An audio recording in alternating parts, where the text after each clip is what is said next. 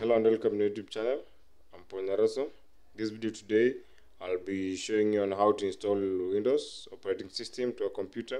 So if it's your first time you're visiting my YouTube channel, please remember to subscribe and click the bell icon to enable notifications. So the basic things you should know about the installation. The first thing is that the flash drive or the DVD drive must be bootable. Then you must identify the boot key of your computer.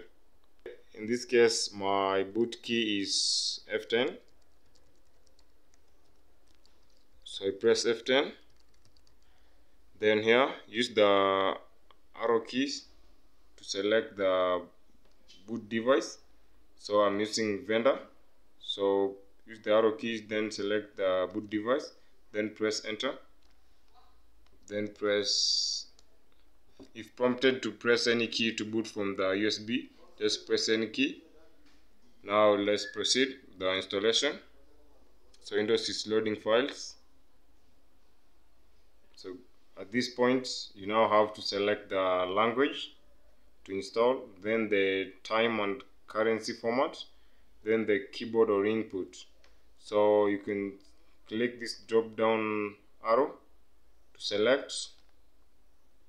So in my case I'm just doing the English, then English United States, then the keyboard is US, then click on next. And this point, if you want to repair your computer, you click on repair. In my case, just want to install, you just click on install. So guys, at this point you now select the operating system that you want.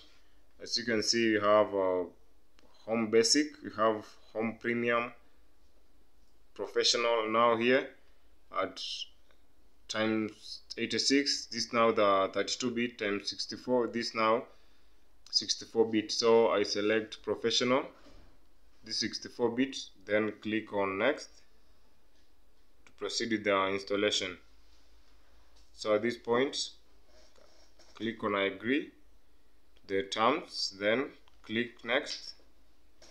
Then if you want to upgrade, click on upgrade. But this now custom installation, just click on custom. Here you choose the partition that you want to install the operating system.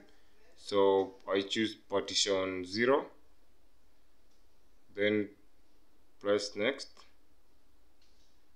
Then at this point the partition you selected might contain files. So here you are the files that if you proceed to install, the files should be stored in windows.all. So you click on OK. Then this now the installation. That's all the information you need right now. So the installation is continuing. So wait until this finish, then installing update, then completing installation. So you just have to be patient for your system. And again, at this point, your system may be slow or faster, depending on the capacity of your random access memory, the type of processor, maybe the Core type, Core i5, Core i7, and so on. So again, just be patient until it completes up to installing updates, then completing installation. Then you can set the name of the PC, then access the files in the windows.old folder. So the same procedure happens the Windows 8, Windows 8.1 and this Windows 10. Though Windows 8 and 8.1 are just garbage, they are trial versions for Windows 10. So you just have to install Windows 10. Again, during installation of the operating systems, it now depends the capacity of your RAM and the processor. So if you're having a computer with the 2 GB RAM with a low core, so you just have to install a low Windows operating system, or even Kali Linux or other operating system that will be supported by a system. So just wait until the process completes, and then you now be successfully allowed to log into your system and access the details the computer. So at this point the installation is still in progress. So Windows activated setup. So we're now down with the 4 steps, now at completing installation. So it should go by the saying patient space. So just be patient and wait for the installation to be complete. So guys, during installation of the operating system, you must have a stable power. That is maybe use of an uninterruptible power supply. That is the UPS. So in case that this time you are installing, then from a desktop or even a laptop whose battery is faulty, then the power gets off, then in times of blackouts, so you may be forced to restart the process again.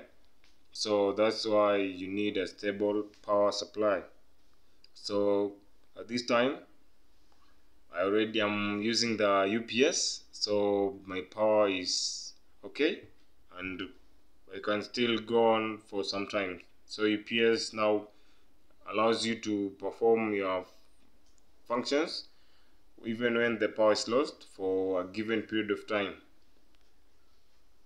So guys, after all that step, so you are at this point, you have to create the username, then that will be the name of your PC. So at this point you can just type your name or any name that you want. So to me, I'll type in my name. I'm Paul, so I'll type in Paul and my other name. So that's my name. So come down here, then you click on next. If you don't have a mouse and you're using a desktop or even a laptop, on the touchpad is spoiled, so you just use the tab key. Click the tab key. Then at this point, when it reaches to next, then click on, you have to press enter. Then at this point type your password if it's necessary. So guys, this is now my password and a hint. The hint helps you to remember the password. So use the tab key if you don't have a mouse. So press tab key, then when you reach next, then click on press enter.